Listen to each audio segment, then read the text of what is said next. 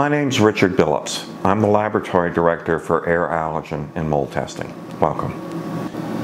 Two major types of sampling that we do here for fungal spores, which are thought to be an important indicator of indoor air quality.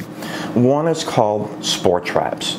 With the spore trap, a measured amount of air is brought through a cassette that is sealed, and that is delivered to the laboratory.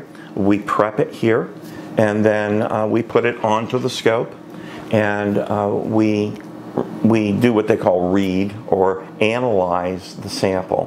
What we're looking for are debris. We're looking for fungal spores, pollen spores. We enumerate those, identify those.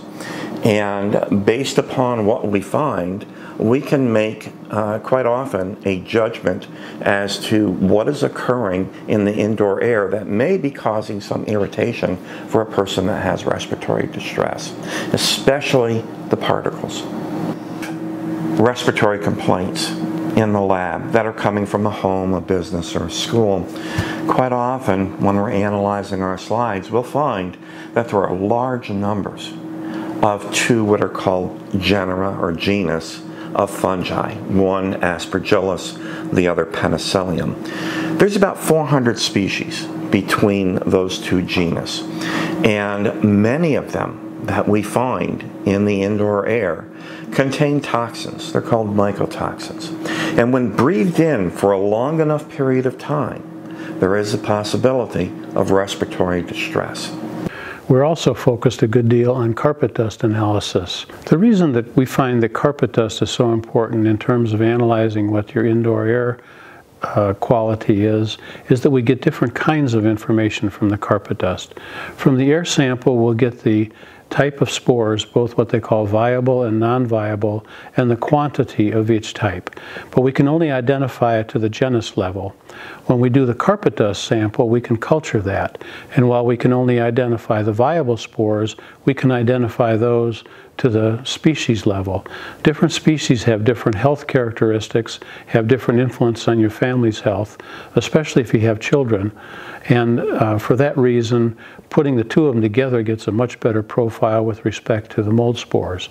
The air samples, we can also get background particulate and skin fragments. Background particulate has been declared as a carcinogen by the World Health Organization, and they have confirmed the fact that indoor air particulate on a global basis is generally higher than what it is in the outdoor air.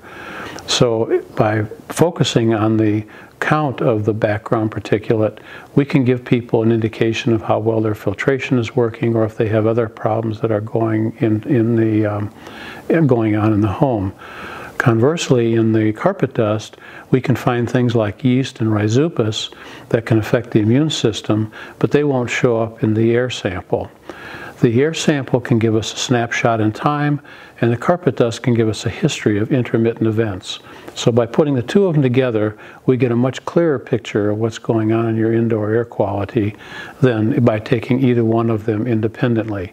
And one of the real benefits of Air Allergen, as opposed to some of the other inspectors, is that we do focus on both of these methods for sampling the indoor air quality.